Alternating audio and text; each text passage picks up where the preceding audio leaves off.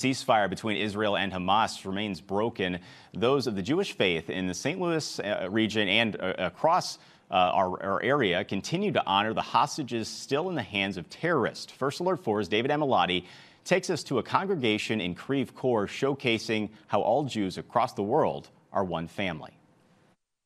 We take anti-Semitism very seriously.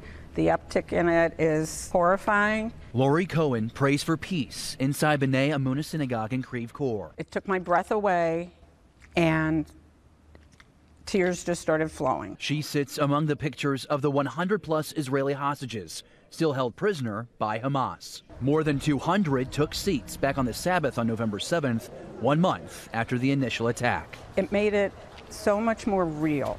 You know, it wasn't abstract anymore. It was, these are real people. I think it shows how much we are connected and how much we care. Rabbi Jeffrey Abraham says he seeks the humanity among the tragedy. He says it's an amazing feeling when a picture can be pulled from a scene, like what happened when Israeli hostage Mia Shem was released last Thursday. But this heartwarming reunion comes with a dangerous price. It's incredibly frustrating that in order to get an innocent person who's been held hostage out, that we have to release 3 people who have been prisoners, right? And they're prisoners because they try to kill us. He says these innocent lives are not pawns of a game or just numbers in a news story to be leveraged. The very famous hostage deal in about 10 years ago with Gilad Shalit, who was an Israeli soldier who had been taken captive by Hamas. He was held for over 5 years. And in the end, Israel gave up over 1,000 prisoners for 1 IDF soldier. And one of the people they released is now the head of Hamas, Sinwar.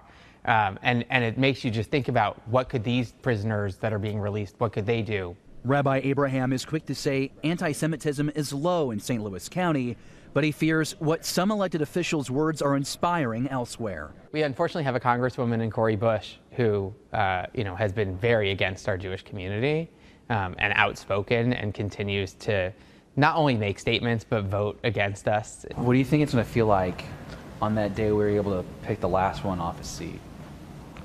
It'll feel like we've gotten our people back, and on some level we won. The same tears I had when I first came in and saw it all, I'm sure I'll be crying my eyes out and being thankful that they were all released.